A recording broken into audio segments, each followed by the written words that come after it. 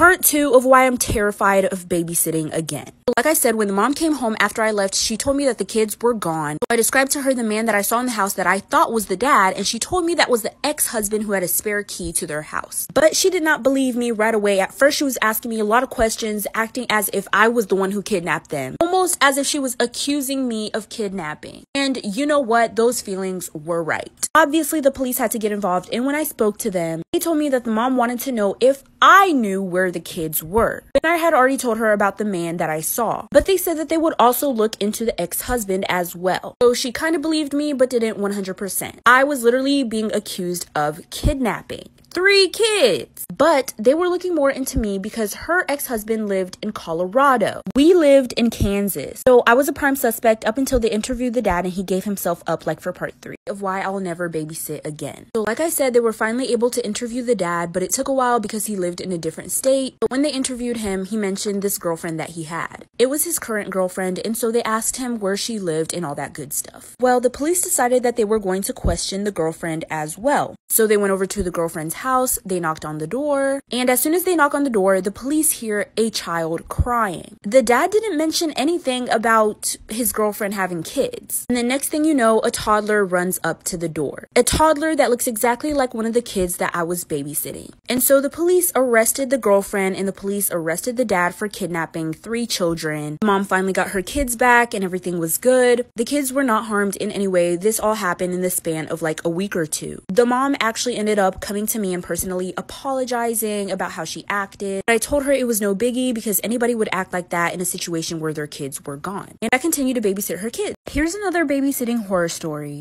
and how my babysitter almost killed me and my baby sister. So it first started when my parents hired a babysitter for us. At first she was really sweet, and then she started being really mean out of nowhere. She started hitting us when we would cry, and she would blow cigarette smoke in our face. One time when she was driving us home from the grocery store, my baby sister was crying really hard the whole entire car ride. When we got home, she got me out of the car and brought in the groceries, but she left my 2-year-old sister in the car. It was 103 degrees. And she left her in there. That's honestly when I first started becoming scared of her. But why I became terrified of her is because one time my parents went on vacation for like a week. And one night my babysitter ordered pizza. My parents sent the babysitter the money for it. It was for all of us, but she wanted to get anchovies on the pizza. I told her I didn't really want that, but she ordered it anyway. When the pizza came, I didn't really want to eat it. And instead of her being like, well, I'll just make you something else, she locked me into a room for 3 days. She would only let me out to use the bathroom, but I wasn't allowed to eat anything. After that, she made starving us a regular thing. Then my parents came back and took us to the hospital for a checkup, like for part 2. This is part 2 of my babysitting horror story. So like I said, my parents came back from vacation and took us to the hospital for a checkup. They took us to the hospital because they noticed we were getting really skinny. When we got to the hospital,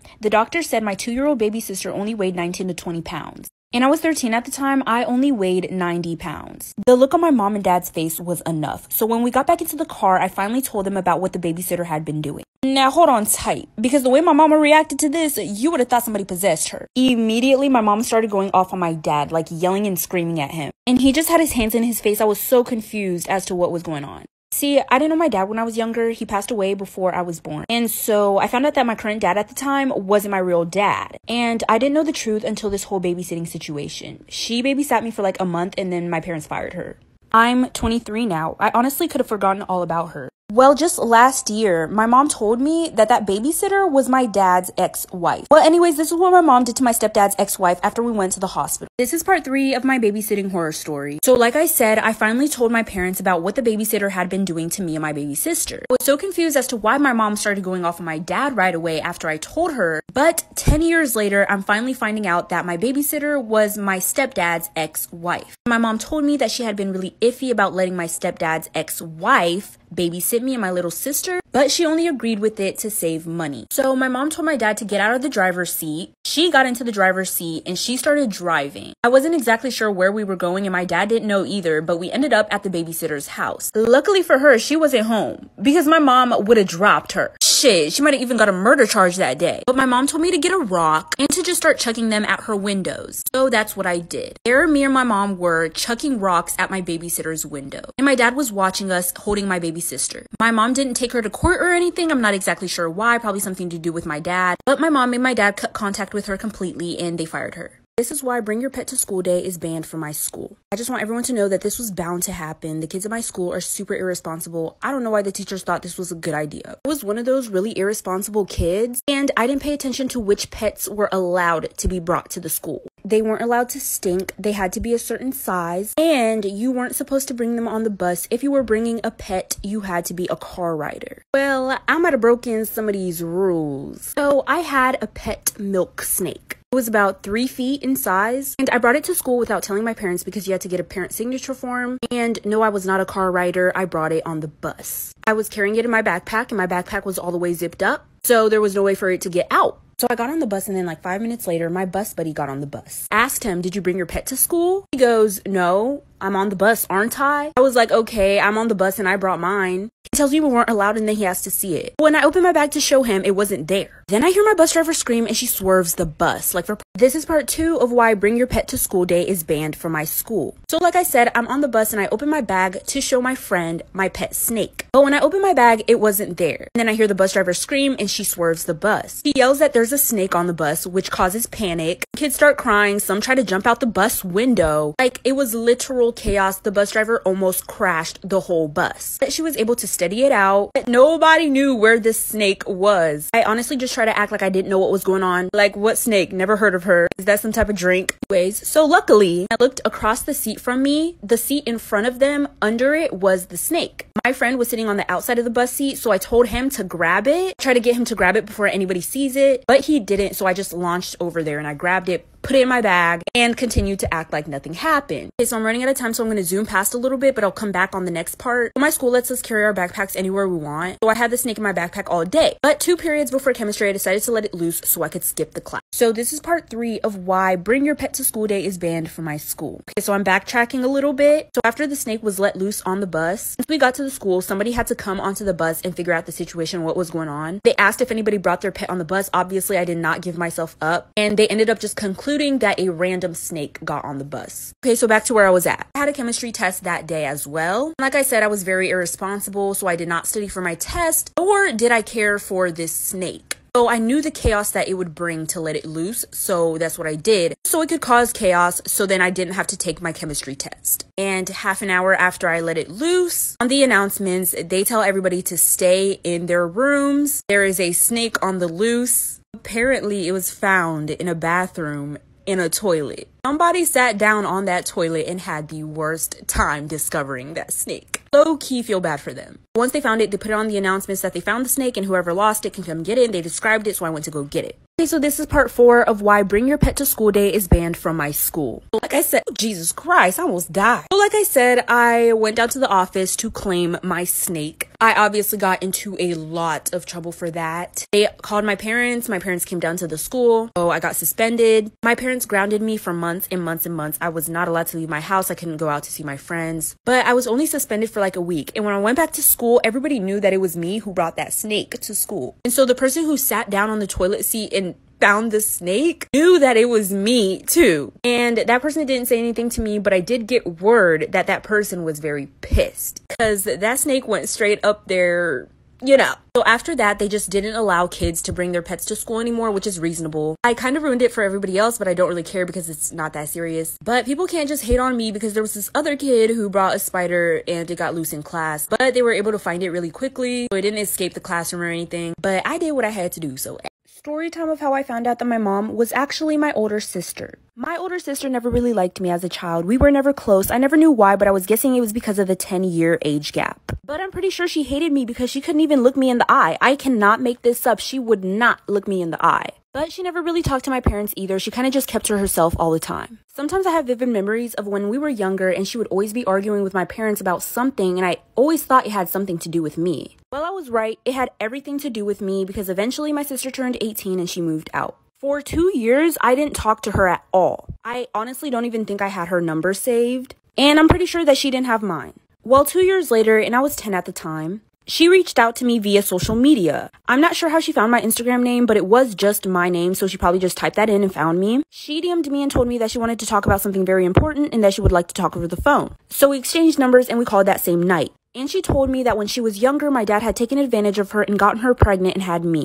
This is part 2 of how I found out that my mom was actually my older sister. So like I said, my older sister had reached out to me via social media and told me that she was actually my mother. And so after we got off the phone that same night, I lost it at dinner and I went off on my parents and I screamed at them. And I told them that I would go to the police and tell them everything and I would tell them the truth unless they just let me live with my older sister. And they tried to explain themselves, and their reasoning was that they wanted to keep the family together because of their traditional values. And it would have just made their lives a lot harder going through all the court proceedings, so they just kept the family together. And so they clearly didn't want me to go into the police, so they said that I could go live with my older sister. So she came to get me, but she lived in a different state, so it kind of took a while. I still had to stay in the house for like a week or so before she came, but I packed all my stuff and I was ready to go. And when we went back to where she lived, we immediately called the police and told them everything. Fast forward a little bit, they did some DNA testing. My sister's DNA matched as my biological mother's, and then my dad was my biological father, and they saw how the ages just didn't match properly, so they took my father to jail.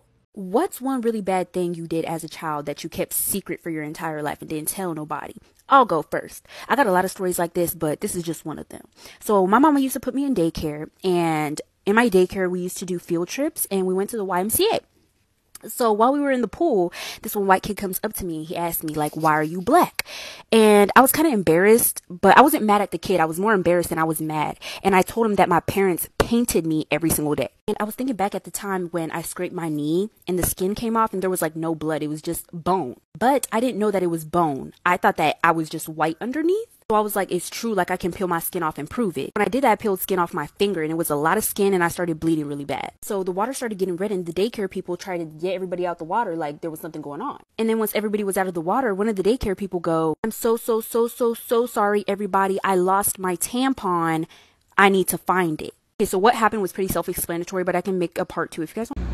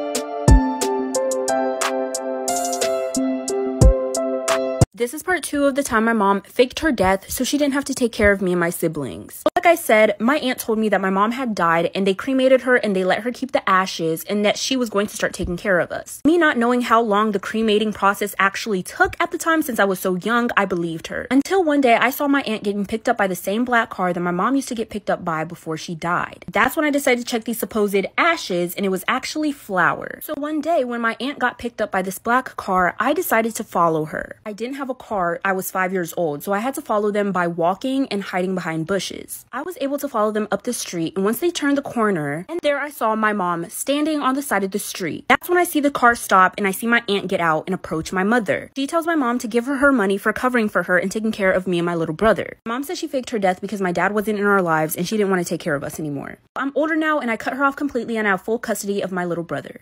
This is going to be a story time about how my whole school went on a manhunt for one student. Why was they looking for his ass? I'm gonna get into it. Let me clarify right now that I am a victim. I do not want nobody in the comments saying, why didn't you do this? Why did you do this? It could have been me. It could have been any of us. That's why I minded my business throughout this whole thing. So I got to school a little late that day, but when I got to my class, I could tell there was a little tension in the air. I didn't know what it was, whether it was a teacher having a problem with a student or a student having a problem with another student. I just knew that the energy was off. So I'm sitting down in class minding my business per usual. The next thing I see is my teacher try to grab this one boy's phone. He immediately snatches it off his desk before she can grab it. That's when they get into this little tug of war type of thing. But the next thing you know, everybody sees this boy mollywop the teacher in the stomach. She falls and he runs out the classroom. Some kids started laughing and thought it was funny until the teacher wasn't waking up. This is when things get bad, like for part 2.